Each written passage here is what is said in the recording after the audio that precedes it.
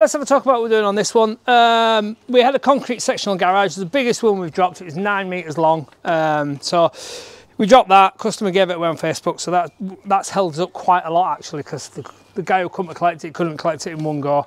We've also dug out that patio area. It's 5 metres by 5 metres. It's approximately 500 high, and we've gone down another 200 there. So we've had digger dumper in.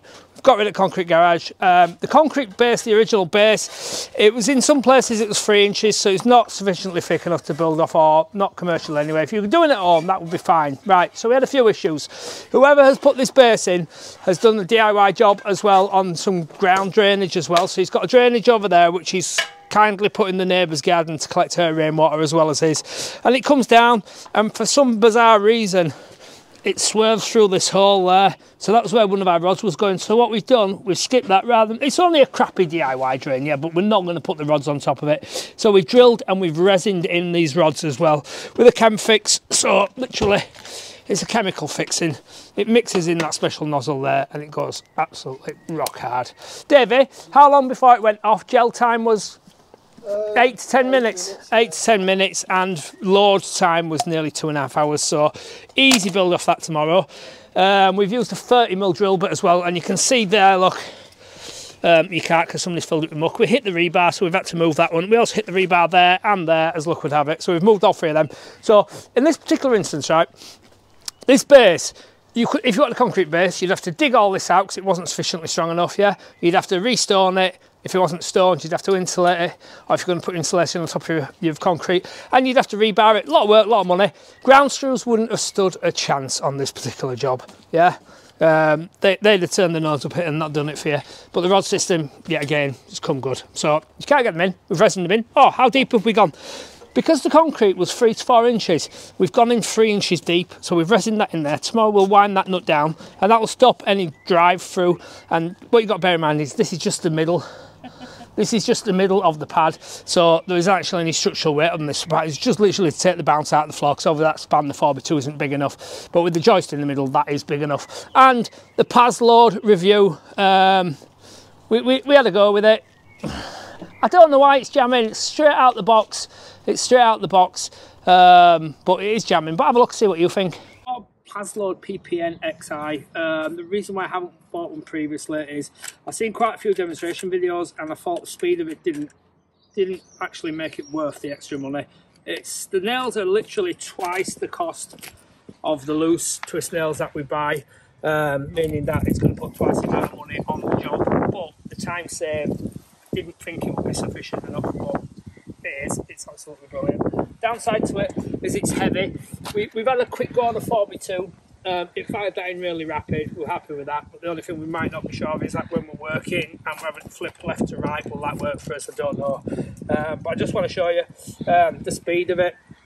It has misfired quite a few times though.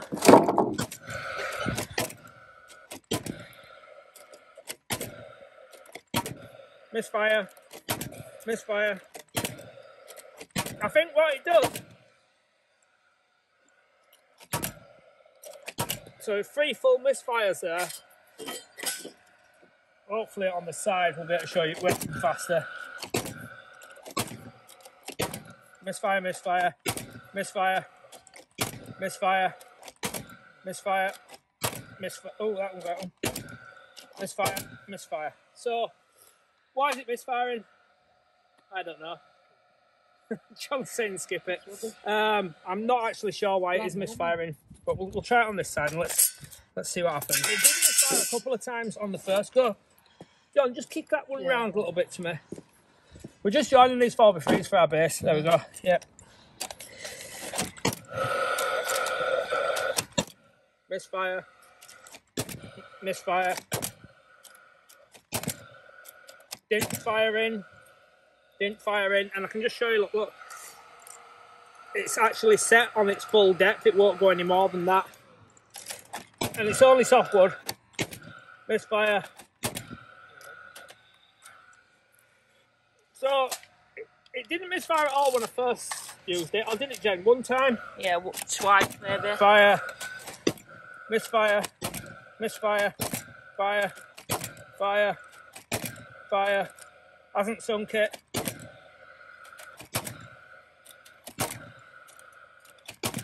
misfire. So we were going to review it and see how fantastic it is, but there you go. Honest review. So Paslode Dan, because I know that you messaged and said you're on about the battery that I bought.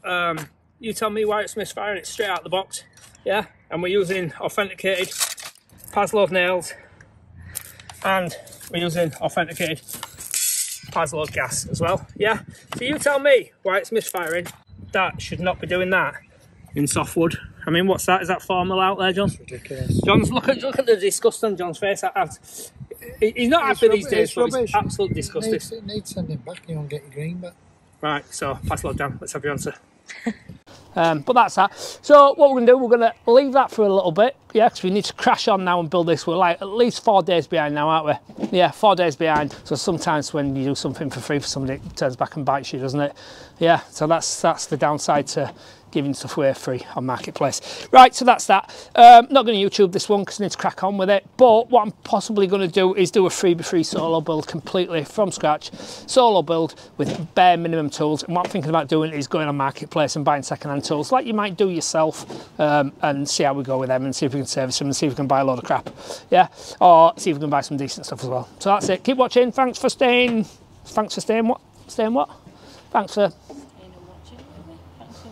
Thanks for like, subscribe, I don't know.